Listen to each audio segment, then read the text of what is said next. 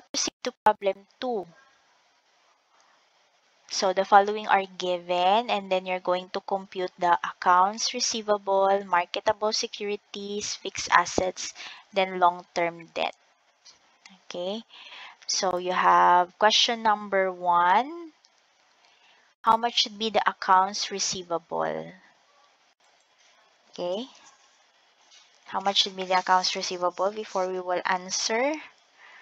How much is the accounts receivable?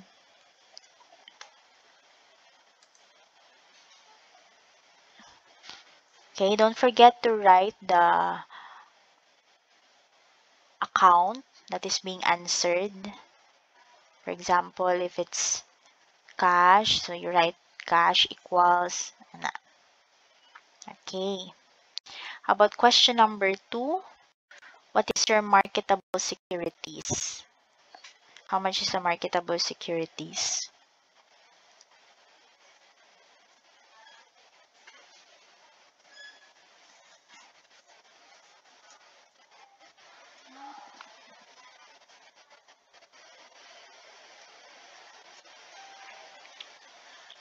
Okay, that's correct. That's 250,000. How about the fixed assets?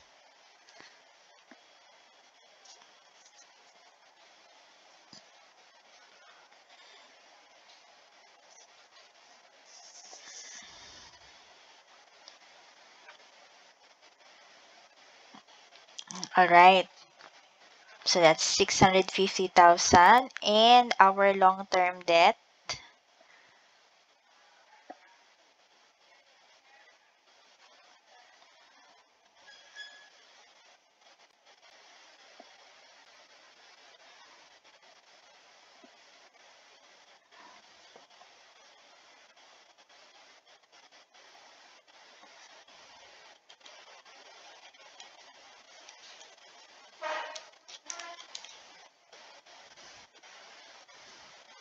Okay, so let us answer one by one. So first is the given ratios will be the clue to how to answer the remaining items that are not given. So items that are not given, you have the accounts receivable, marketable securities, fixed assets, and long-term debt. So we will start with the current ratio. The current ratio is 2.5 times. So that's current asset over current liability. The current liability is given. So therefore, 2.5 equals 700,000. Then you have your current asset. So therefore, the current asset is 700 times 2.5. That's 1,750,000. Next is we can use the RTO formula to extract our AR. So your RTO, you have your credit sales divided by AR, average AR. The RTO is given, so that's 1.25 times. The credit sales is also given, 3 million. Therefore, your AR,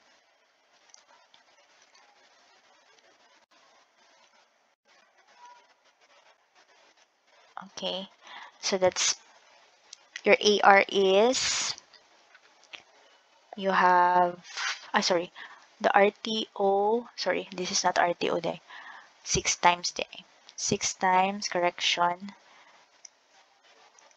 6. Okay, so you have 6 AR, so 3 million divided by 6, that is 500,000.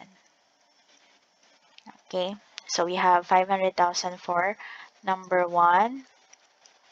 Next is to get your marketable securities, so we need to identify if the other items in your current assets is already given. You have first cash, we already have the cash. Then accounts receivable is already computed. Accounts receivable, already solved. You have inventory is given. So therefore, we can compute the marketable securities. So that is 1,070,000 current assets. This is your current asset.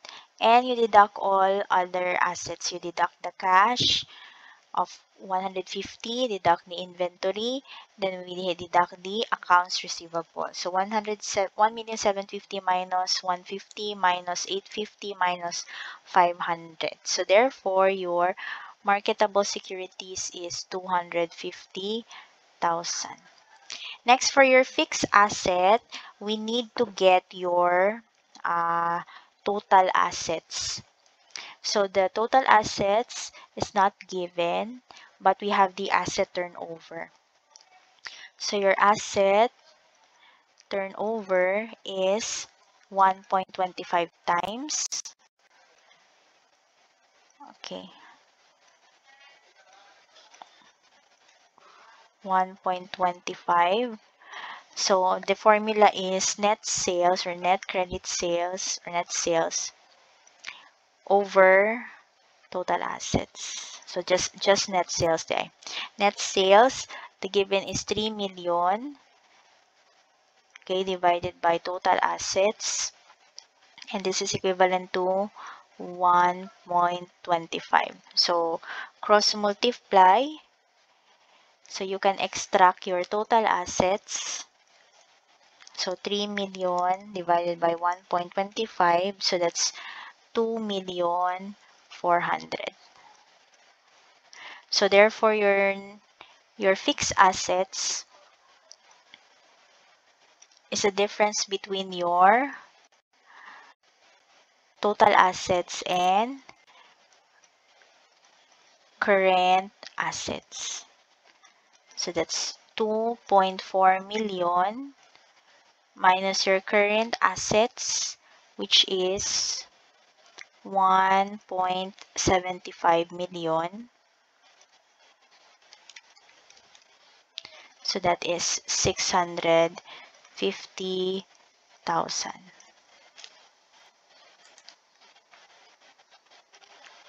Okay. Then question number 4. What is our long-term debt?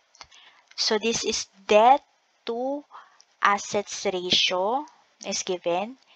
So debts to total asset. So the debt to total asset is 40%.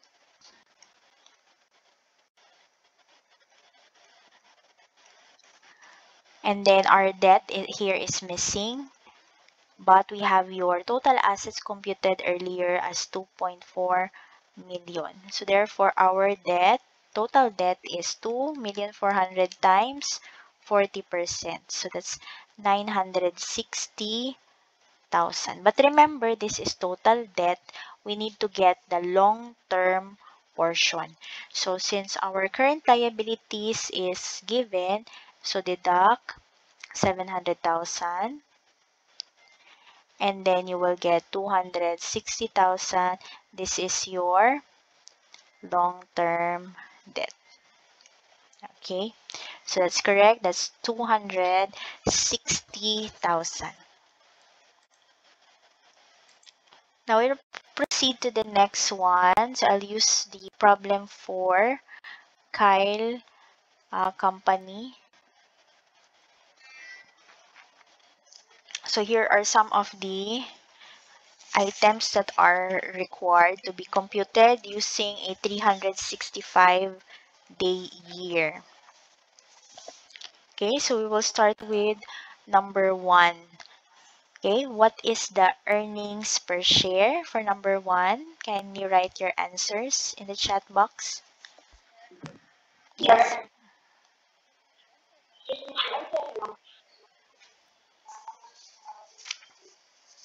Earnings per share is net income. Okay, what was given in the formula? So you have number 5, that's on page 16. Net income minus preferred dividends divided by the common stock outstanding.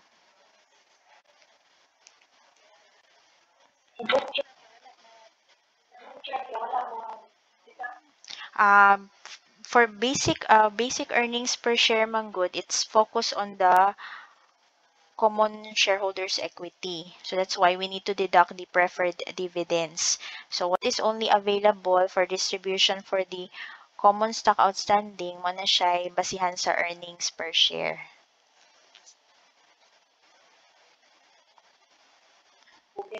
Okay.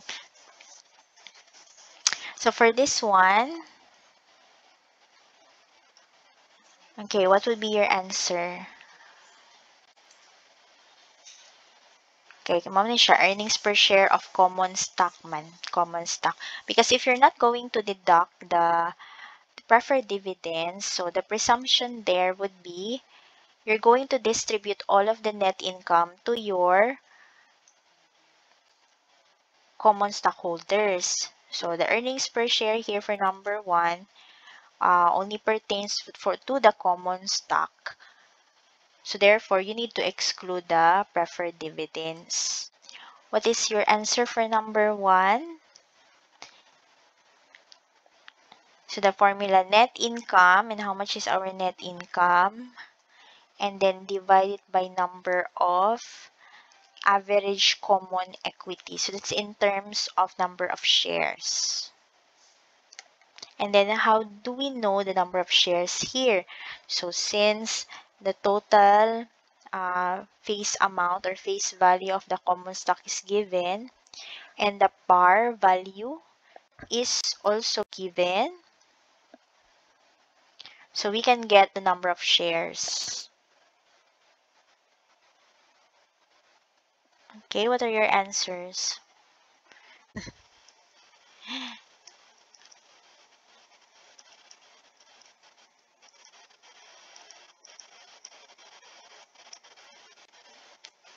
Okay, common shares outstanding. Okay, CSO, common shares outstanding.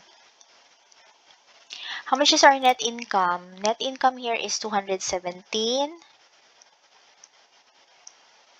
What is our preferred dividends? So it's mentioned here that no need to compute because it's already given. Okay. That 5,000 is for preferred dividends. Okay. So 217 minus, okay, minus 5. 5 right minus because this is in thousands. So therefore, 140 in thousands, that's 140,000, 120,000, 100,000, 80,000. How many shares are outstanding here? If there are 200 or there is a total of 200,000 for the common stock divided by 10 par, so how many shares are there? How many shares are there? 200,000 divided by 10 peso par. How many shares are there?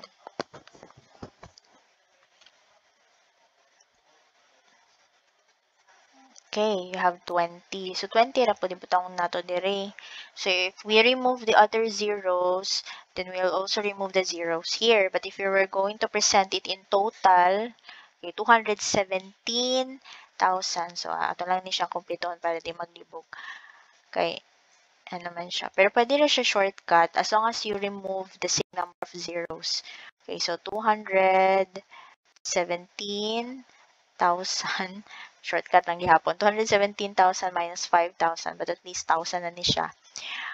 Divided by 20,000. Okay, so this is 212,000 divided by 20,000. Okay, how much? Okay, that's 10.6. Remember, this is in peso. So, peso ni siya. Kay earnings, ang atong numerator ani kay ano man, net income. So, therefore, pesos ni siya. So, that's 10.60 pesos per share. So 10 pesos and 60 centavos per share. Question number 2, price earnings ratio. Price earnings ratio. Yes?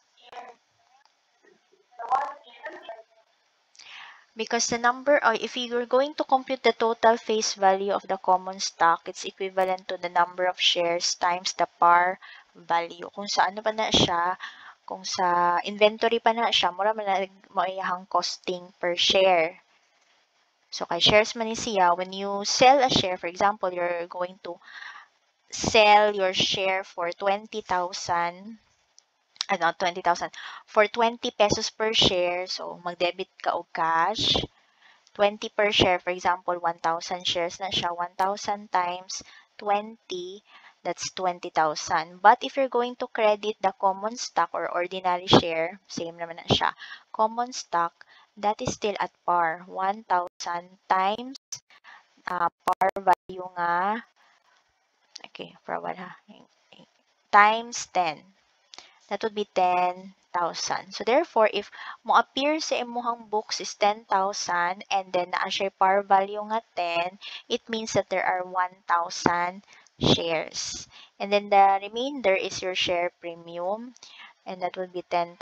So, simply the difference between cash and your par value of the shares. So, if you want to know how many shares are there, you simply divide the face value, or this is the par value of your shares divided by the par value. So that is equivalent to the number of shares. The same goes with preferred stock. You divide 100,000, this is in pesos man, divided by the par value of 5, you will get the number of shares. Okay, next, price earnings. What's the formula for price earnings ratio? That's market price per share. Market price per share divided by the earnings per share. Is the market price per share given? So the market price per share is how much?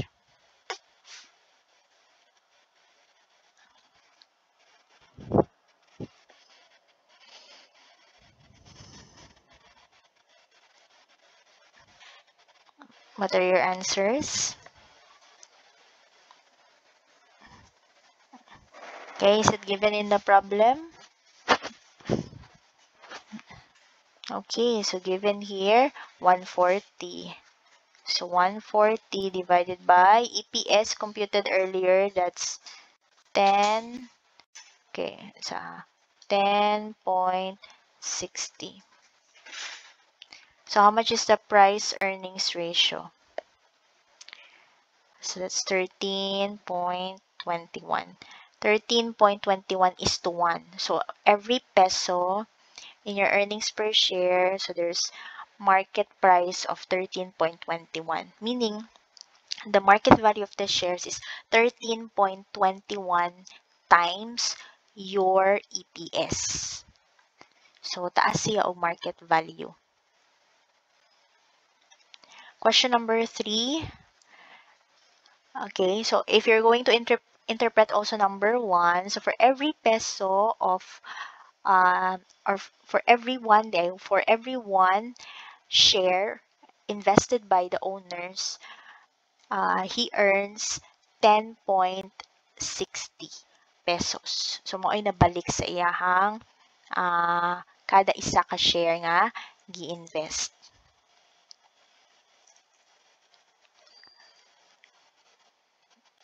Question number 3, dividend payout ratio. What's the formula for dividend payout ratio? That's dividend per share over EPS. Dividend payout ratio. So that's dividend per share over EPS. So your EPS is already given. Then how much is our dividend per share?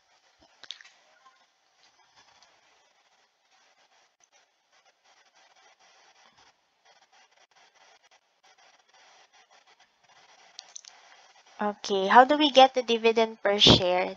That is equivalent to, it depends on what type of dividend you're going to compute. If it's for preference share, then it depends on the dividends distributed for preference shareholders. So, if it's for ordinary shares na dividends, so katura pong para sa ordinary shares. Remember, duha baya ka types of shares diri ang naay dividends, naay preferred, naay ordinary. Kaning 127, this is for both ordinary and preference. Unya, out of 127,000, 5,000 is for preferred dividend. So how much is the dividend for the ordinary? How much is the dividend for the ordinary kung 5,000 ang para sa preferred? So, ang para sa ordinary, correct? That's 122. So, pila man ang dividend kada ordinary share? Remember that the EPS is focus only for the common shareholders. So therefore, kani pong dividend per share will focus only for the common shareholders. So pila man ang dividend sa kada isa ka share kung 122,000 ang dividend nga gidistribute sa ordinary. Pila man kada isa? Pila kada isa ka share?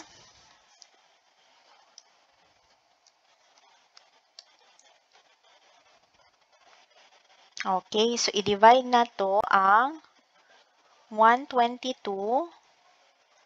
divided by, pila ganito ganiha ka shares, divided by 20,000 shares.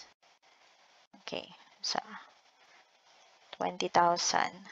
So that is 122 divided by 20, so that's 6.1.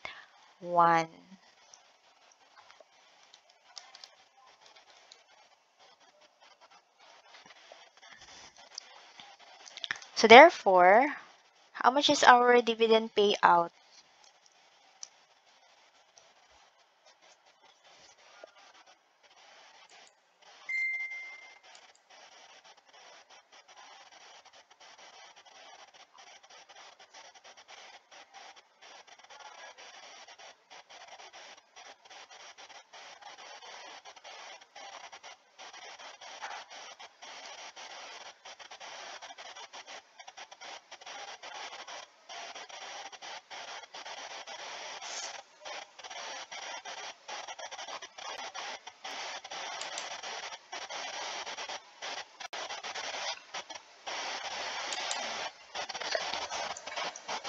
So 6.1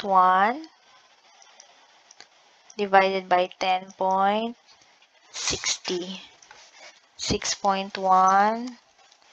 so 57.55%.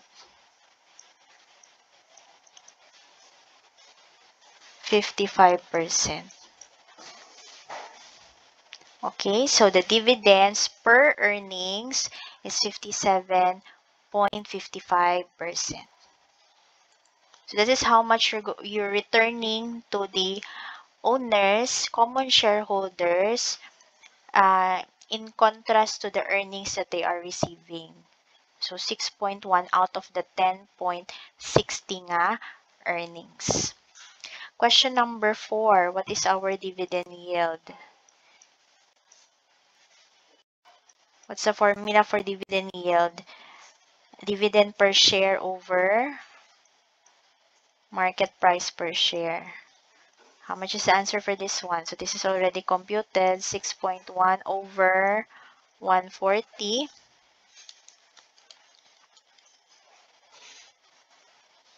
This is 0.044. Okay, 435 na siya. 4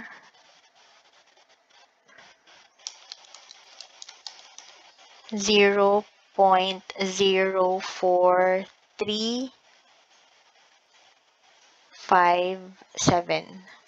So that's 4.36. Okay, percent pa din siya.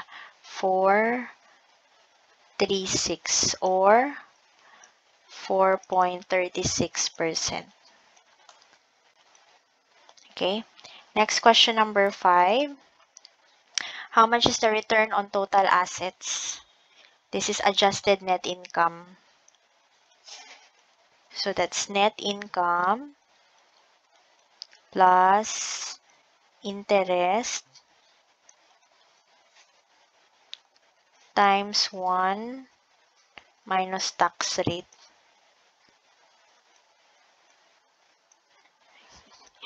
Okay, for a while. Subon. Okay. 1 minus tax rate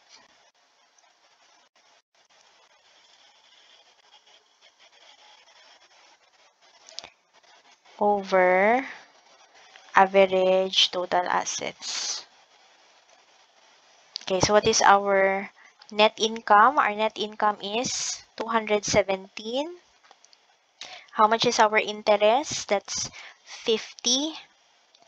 So 50 times 1 minus tax rate. The tax rate here is 30. So therefore, 1 minus 30% is 70%. So 217 plus 50 times 0.70 divided by average total assets. You have 2,250 and 2,220. So average 2,250 plus 2,220 divided by 2. That's 2,235. So solve 50 times 70 plus 217 divided by 2,235.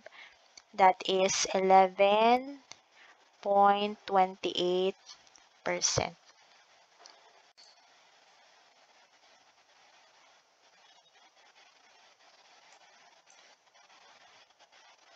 Okay. Question number 6. Return on common stockholders' equity. So, common stockholders' equity naman siya. So, sa common na mag-focus. So, you have net income. Okay, over. What is our common stockholders' equity here? So, not only focus on common stock, but also up to the retained earnings. So, kana siya, excluded ang preferred stock. That's our common stockholders' equity. So, that's 217 divided by the sum of, okay, ano man siya, average na. Average common stockholders' equity. So, i-average ni mo ni sila.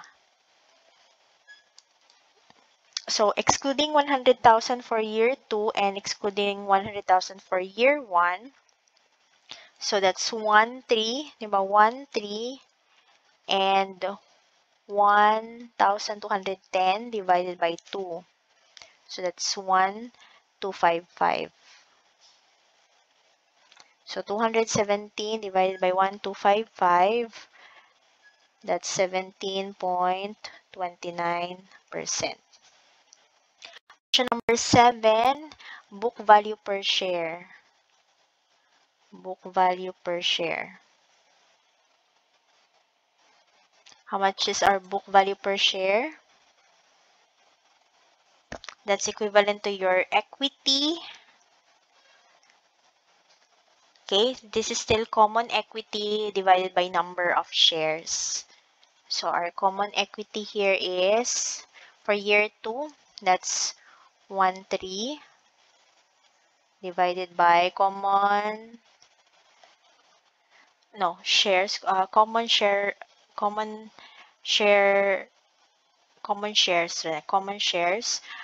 common shareholders' equity divided by the common shares or common stock.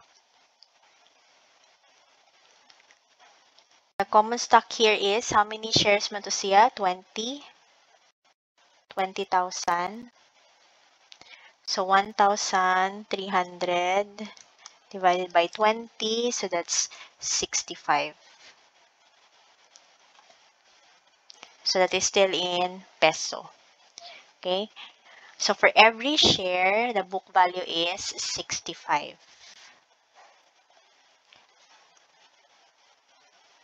Question number 8. Kanisin. So, yun na ni, working capital. Working capital is current assets minus current liability. So, 410 minus liabilities, 390. That's 20,000.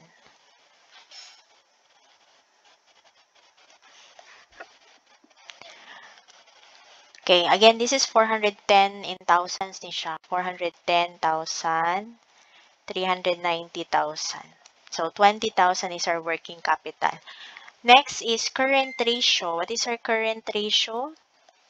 So, 410 divided by 390.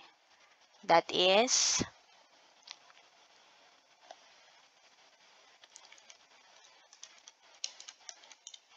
1.05. 1.05. Number 10, what is the quick ratio? For your quick ratio, we're going to exclude the inventory and prepaid expenses. So, therefore, kanira. Okay? So, that's 260 divided by 390.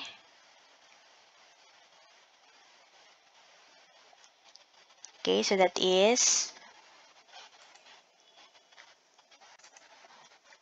0.66. So, 0.67. Sorry, 0.67 or 66.67%.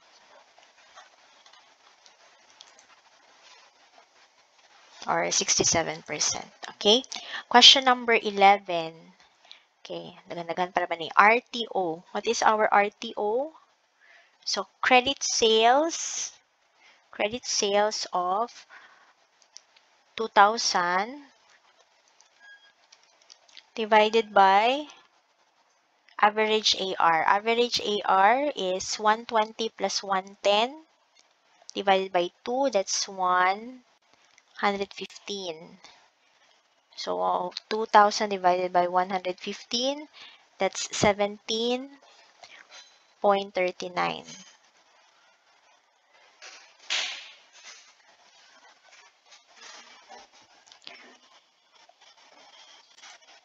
Question number 12. So, let's continue lang ni siya ha. Question number 12. Average collection period. So, number of days, 365 divided by RTO. Our RTO is 17.39. So, 365 divided by RTO of 17.39. So, that's 20.99 days or 21 days. 20.99 or 21 days.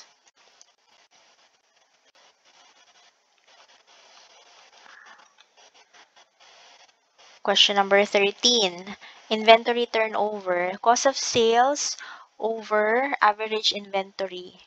So, our average inventory, that's 100 plus 110 divided by 2, 105. So, 14 divided by 105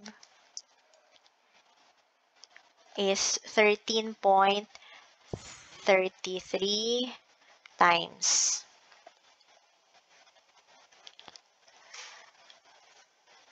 14, average sale period turnover in days. So that's 365 divided by the ITO. 365 divided by 13.33, that's 27.38 or 27 days. 27.38 or 27 days. Question number 15, times interest earned, your EBIT. Your EBIT is here, the operating income. 360 divided by 50. The interest, that's 7.2 times.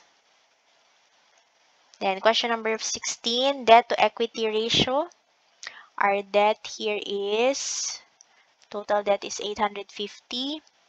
Then total equity is 1/4. So 850 divided by 1/4, that is 60.71%. If you like this video, don't forget to click like, subscribe, and hit the notification bell to be updated with the latest video lessons. Thank you for watching!